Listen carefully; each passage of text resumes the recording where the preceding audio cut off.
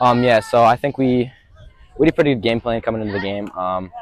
You know, very very we were looking towards second half of the season.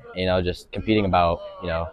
It doesn't matter who the opponent is. We always finish. We always work as hard as we can, and I think that just the game plan that we had, and due to the even weather in the week during the week, we had rain and stuff like that, but it didn't change much. We always practiced and we just won 100%. So I think that went well. What were your strengths coming during the first half last night? Um, I didn't get as much targets as I would have liked, but I think just still cheering your teammates on as 100% as you can, and being out there and just watching all my teammates score, it was pretty fun. Does it change the momentum a little bit when you get a break like that and you get to come back and finish the game the next day? Have you ever experienced that? I've never experienced that actually. No, it was interesting.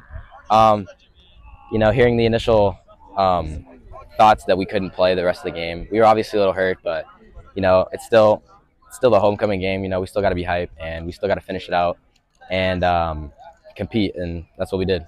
What do you look for next week? Next week, I think we have a shorter week for the game on Thursday, so I think that just getting all of our installs in and just making sure everyone's even like just non-starters, anything like that. We need everybody to just know every position and just knowing exactly what their alignments are and everything like that. What are you looking to work on for yourself for next week? I'm working on it to just be